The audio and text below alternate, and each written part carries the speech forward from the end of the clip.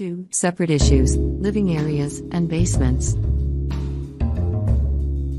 Although both types of environments have humidity levels that may be excessive, the problems that develop are generally different.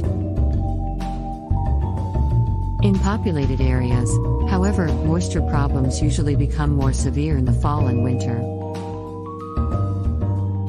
During the colder months in the fall, there is a problem with the structure's envelope being cold and the outside air being mild and humid. Ventilating the rooms will remove only a little moisture.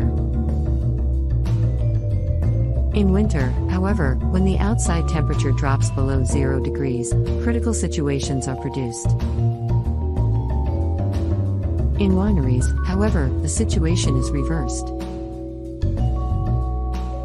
Summer is the worst season for these places. This is because warm, humid air comes in from outside, cools in the basement, and becomes even more humid, making mold growth on cold walls more likely. Basement windows and doors should be kept closed on hot summer days, especially when humidity levels are high.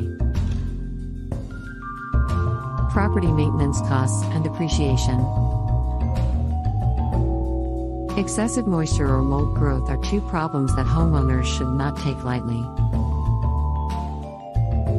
This is not only because of the possibility of extensive damage to the structure in a short period of time. As a result, these remediation costs can become significant, but also because the damage that is difficult to fix can arise, resulting in a depreciation of the structure of the property.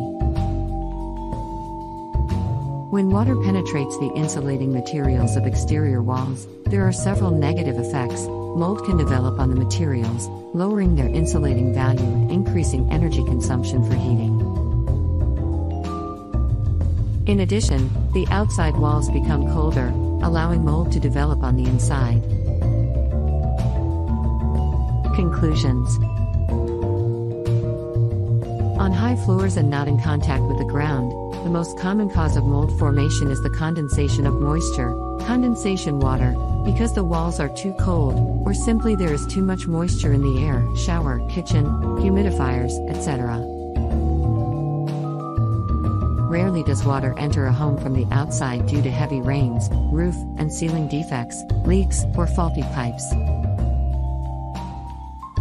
If occupants do not ventilate effectively or at all, or if ventilation options are limited, a room that is already too humid can further deteriorate abruptly. When we are in contact with the ground, on the ground floor, in the basement, or in the cellar, rising damp is the main problem in old, poorly insulated, and waterproof buildings. The most economical and efficient technique to combat rising damp is the Mur-Tronic 2.